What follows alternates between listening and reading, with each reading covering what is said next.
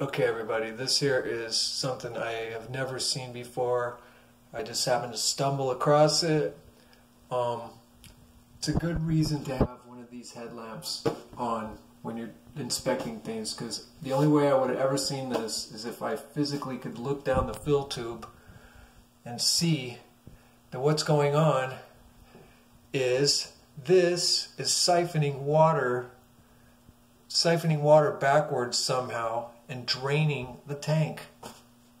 The guy's tried to fix the flapper over and over and over, and what's going on is, let's see if I can see it if I shine my light down there, because like I said, I just kind of stumbled across it because I got my headlight on and I was looking down there to see what I could see, and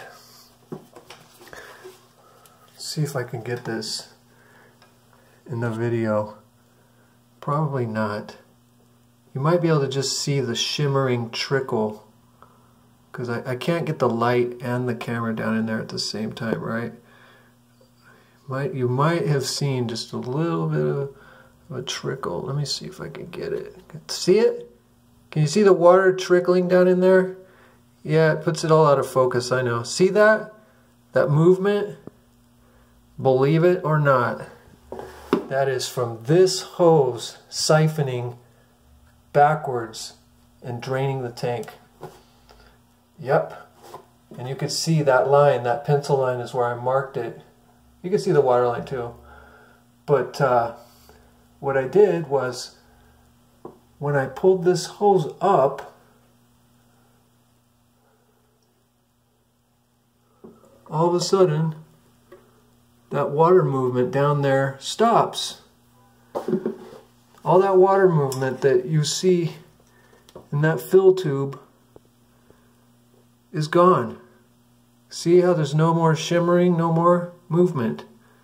So that tells me that my theory is correct. Alright, so this is supposed to have a little clip. I always cut these things off instead of having it hanging out like 14 extra inches. It's supposed to have a little clip on it that clips to this tube and holds it above that tube. Squirts it down in there. Guess why that clip is there? It's just for that reason.